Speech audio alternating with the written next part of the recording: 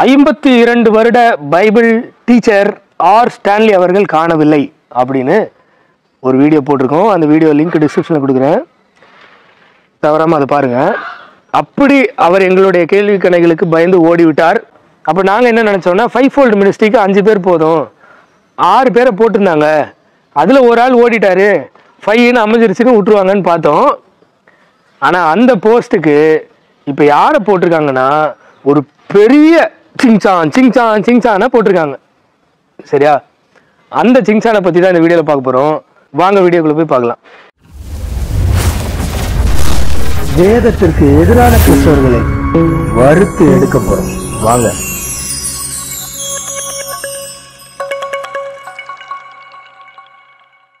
அநேகர் நம்மளை கான்டாக்ட் பண்ணி நீங்கள் சொல்கிற விஷயங்கள்லாம் ரொம்ப சூப்பராக இருக்குது, தரமாக இருக்குது, ஆனால் உங்களுடைய வார்த்தைகள் ரொம்ப தடிக்குது, அதெல்லாம் மாற்றுங்கன்னாங்க. இப்போ நான் கிளியராக சொல்கிறேன், நாங்கள் பண்ணுறது தப்பு இல்லை. சரியா? நான் யூஸ் பண்ணுற வார்த்தைகள்லாம் எனக்கு தவறாக தெரியலை. ஆனால் உங்களில் அநேகருக்கு அது ஒரு சின்ன டிஸ்டர்பன்ஸாக இருக்கிறதுனால நான் மாற்றிக்கிறேன்னு டிசைட் பண்ணுறேன். சரியா? மாற்றிக்கிறேன். அப்படி மாற்றுறதுனால கல்யாண்குமார் இந்த வீடியோவில் கொஞ்சம் தப்பித்து விட்டார். அவரை போட்டு சாவடிக்கணும்னு அவ்வளோ வெறி எனக்கு. சரி, இப்போ நார்மலாக பேசிட்டு போகிறேன். இப்போ இந்த கல்யாண்குமார் யார் அப்படின்னா, ஜென்ரலாக அவருடைய யூடியூப் சேனலில் நம்ம பார்த்தாலே தெரியும், ஒரு ஃபேமை தேடுற நபர்.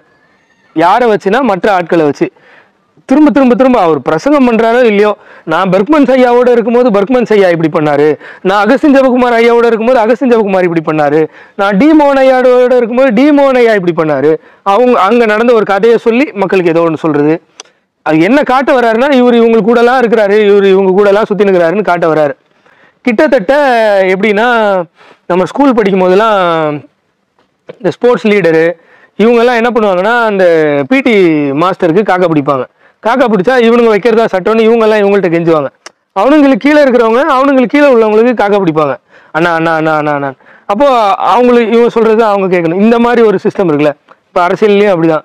மாவட்ட செயலாளர்னா பகுதி செயலாளர்லாம் இவர் காக்கா பிடிக்கணும், இல்லை பகுதி செயலாளர் ஆகணுன்ற போஸ்ட்டில் இருக்கிறவங்களாம் இவர் காக்கா பிடிக்கணும். அப்படி அந்த மாதிரி காக்கா பிடிக்கிறவர் தான் இந்த கல்யாண்குமார்னு வீடியோ பார்த்தாலே தெரிஞ்சிடும். ப்ராப்பராக இவரை ரோஸ் பண்ணலாம் அப்படின்னா இவர் வசனத்தை எடுத்து என்றைக்குமே டீச் பண்ணி நாங்கள் பார்த்ததே இல்லை. அப்படி ஏதாவது தப்பாக டீச் பண்ணியிருந்தால் கண்டிப்பாக ரோஸ் பண்ணுவோம். அப்படியும் இவர் சிக்கலை. சரி, ஓகே, இவரை நம்ம ஏன் நோண்டணும் அப்படின்னு பார்த்தா பிரம்மாண்டமான ஒரு விஷயம் மாட்டியிருக்கு. இதோ வீடியோ பாருங்கள்.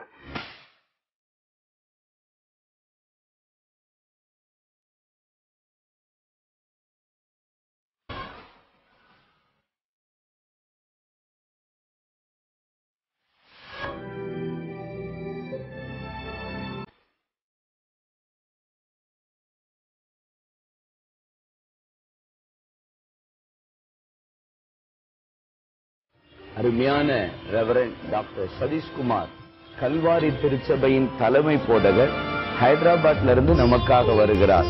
அவருடைய திருச்சபையில ஏறக்குறைய 2 லட்சத்திற்கும் அதிகமான விசுவாசிகள் இன்றைக்கும். பார்த்தீங்களா? இந்த வீடியோ நாங்கள் வேற ஒருத்தருடைய வீடியோலேருந்து கட் பண்ணி எடுத்தது தான். ஆனால் பர்சனலாக நம்ம சரவணனே இந்த மீட்டிங் அட்டன் பண்ணியிருக்காரு. எந்த மீட்டிங்னா 2019 டி மோகன், பர்க்மன்ஸு, இந்த கல்யாண்குமார் தான் கோஆர்டினேட்டர் மாதிரி. அவர் தானே அந்த எடுபடினா அந்த பரபரப்பாக அரேஞ்ச் பண்ணுறன்றது, எல்லா பொறுப்பையும் அவரே எடுத்து போட்டுக்கிட்டு பண்ணுறது, அந்த மாதிரி ஒரு கேரக்டர் இல்லையா? பேர் வாங்கணும் அதுக்காக. அந்த கேரக்டர் தான் இதை ஆர்கனைஸ் பண்ணி எல்லாமே பண்ணியிருக்கு. செலிப்ரேஷன் சென்டரில் தான் அந்த மீட்டிங் நடந்திருக்கு. அவங்க கூட்டிகிட்டு வந்து பேச வச்ச ஆள் யாருன்னா சதீஷ்குமார், ஆந்திராவை சார்ந்தவர். மிக பிரம்மாண்டமான ஒரு கேவலமான பச்சோந்தி. பணத்துக்காக யார் கூட வேணால் கூட்டு சேர்ற ஒரு பச்சோந்தி. அந்த பச்சோந்தியை இவங்க எல்லாம் இங்கே பயங்கரமாக மார்க்கெட் பண்ணாங்க, வேறு லெவலில் கொண்டாடினாங்க. செலிப்ரேஷன் சென்டரில் வேறு லெவலில் பண்ணாங்க. பொதுவாக கல்யாண்குமார் தான் எல்லாரும் காக்கா பிடிப்பாங்க. ஆனால் அன்னைக்கு இந்த கார்த்திக் கமாலியிலேருந்து, மோகன் சி லாசரஸ்லேருந்து, டி மோகன்லேருந்து, பர்க்மன்ஸ்லேருந்து, கல்யாண் எல்லாருமே அவருக்கு காக்கா பிடிச்சாங்க. ஆனால் இவ்வளோ பிரம்மாண்டமாக நடத்தின ஒரு வீடியோ, ஒரு தடம், ஒரு ஃபோட்டோ கூட கூகுள்லேயோ யூடியூப்லேயோ இவங்களுடைய எந்த சேனல்லையோ இல்லாத அளவுக்கு நீக்கியிருக்கிறாங்க. சரியா?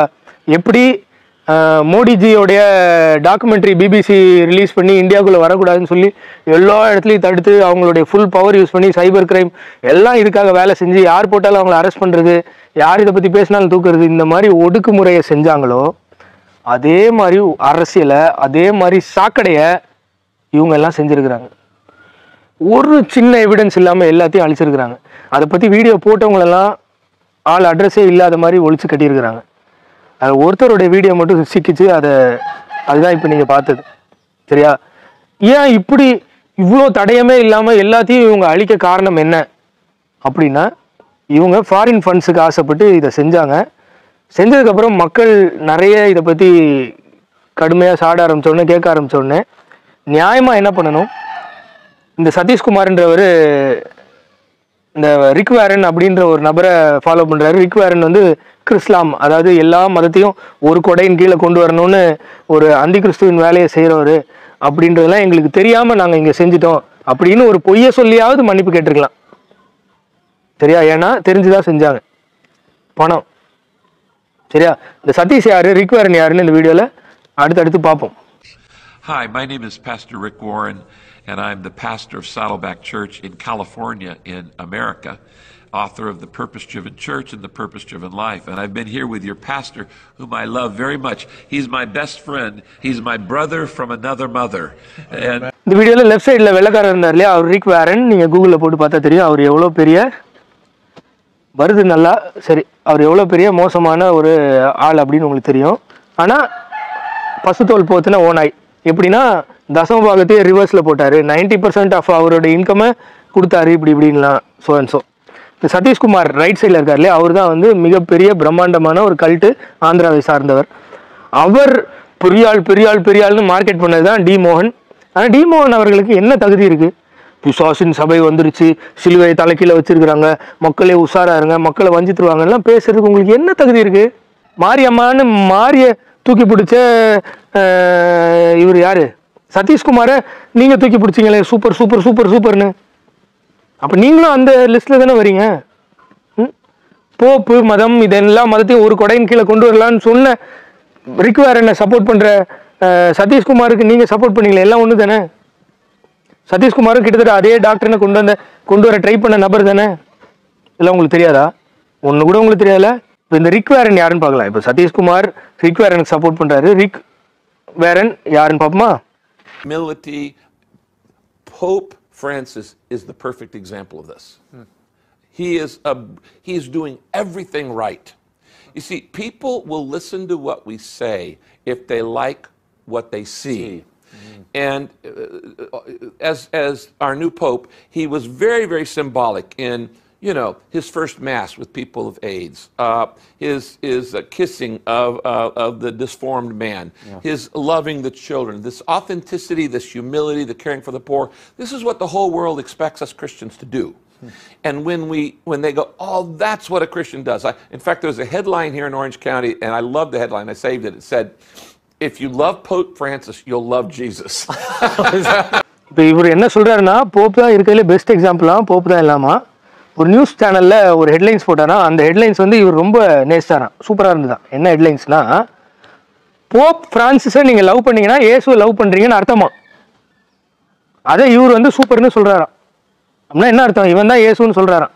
யார்? அந்த போப் தான் இயேசுன்னு அந்த நியூஸ் சொல்றாரா, அதை இவன் ஆமோதிக்கிறானா. இப்போ மறுபடியும் நான் பேசும்போதே அவன் இவன் தான் வருது, என்ன பண்றது நீங்களே எனக்கு சொல்லுங்க. நான் என்ன பண்ணுவோம்? அவன் இவன் பேசக்கூடாதா? அவர்கள் இவர்கள் மரியாதை கொடுத்து பேசணுமா? முடியல. போப்பை நீ நேசிச்சா இயேசுவை நேசிச்சதா அர்த்தம் அப்படின்னு சொல்லிட்டு, அப்படி சொல்லி போப்புக்கும் இவருக்கும் கனெக்ஷன், இவங்கெல்லாம் ஒன் ரிலிஜன், அதாவது எல்லா ரிலிஜனும் அண்டர் ஒன் ரூஃப்குள்ள கொண்டு வரணும்னு ட்ரை பண்றாங்க. அவங்களுக்கு இந்தியாவில் உள்ள கோஆர்டினேட்டர் சதீஷுக்கு தமிழ்நாட்டில் உள்ள கோஆர்டினேட்டர் பவன் கல்யாண சுந்தரம், கல்யாண்குமார், அப்புறம் டி மோகன், அப்புறம் கார்த்திக் கமாலியல். இந்த கார்த்திக் கமாலியல்லாம் இவ்வளோ பேசுறதுக்கு உங்களுக்கு எங்கேருந்து தகுதி வந்தது?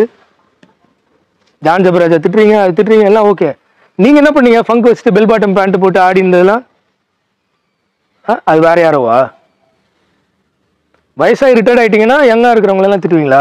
சரி, அதை அப்புறம் தனியாக பார்க்கலாம். இந்த விஷயத்துக்கு வருவோம். பவன் கல்யாண், ரெவரண்ட் டி மோகன் இவர்கள் எல்லாருமே இவ்வளோ கேட்டுக்கிட்டவங்களா? அனைத்து மதத்தையும் ஒரு கொடையின் கீழ் கொண்டு வரணும்னு ஆசைப்படுற போப் பிரான்சிஸுக்கு கை கோத்து சப்போர்ட் பண்ற ரிக் வேரனுடைய தயவுல இருக்கிற சதீஷ்குமார் அவருக்கு சப்போர்ட் பண்ணி 2019 இவ்வளோ பெரிய மீட்டிங்கை பிரம்மாண்டமா நடத்தி அதுல மக்கள் கண்டுபிடிக்கிறாங்கன்னு சொல்லி ஒருத்தருக்கும் தெரியக்கூடாதுன்னு யூடியூப்ல இருந்து கூகுள்ல இருந்து எல்லாத்தையும் டெலீட் பண்ணி அதை போட்டவங்களெல்லாம் முடக்கி அடக்குமுறை செய்து ஒரு ஒரு சர்வாதிகாரத்தை நடத்தி நீங்களாம் எந்த மூஞ்ச வச்சுக்கிட்டு கிறிஸ்தவத்துக்கு நீங்களாம் வந்து கலங்கரை விளக்கமா இருக்கீங்கன்னு சொல்றீங்க? அந்த மீட்டிங்கோடைய தீமே எல்லாரையும் ஒன்றிணைக்கணும்.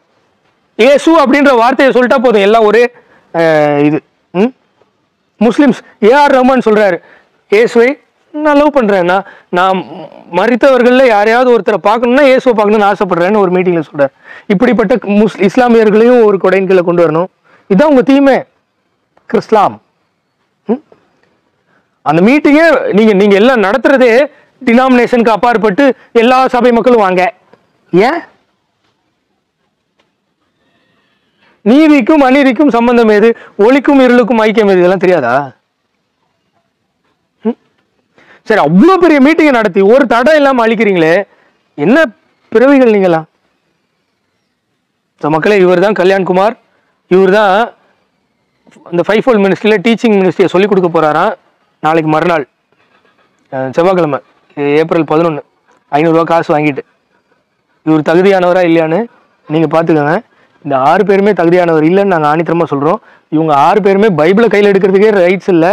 இவங்க 6 பேரும் இயேசு நாமத்தை யூஸ் பண்றதுக்கே ரைட்ஸ் இல்லை. எப்போ வரைக்கும்னா இவங்க மனம் திரும்பி ஏசப்பா என்ன மன்னிச்சிருங்கன்னு மறுபடியும் பிறக்கிற வரைக்கும். புரியுதா? இவங்க மறுபடியும் பிறக்கவே இல்லை. இவங்களுக்கு கடவுள் வேற யாரோ. நீங்க உஷாரா பைபிள் எடுத்து படிச்சு ஆண்டவருடைய வழியில திரும்ப பாருங்க. பாய்.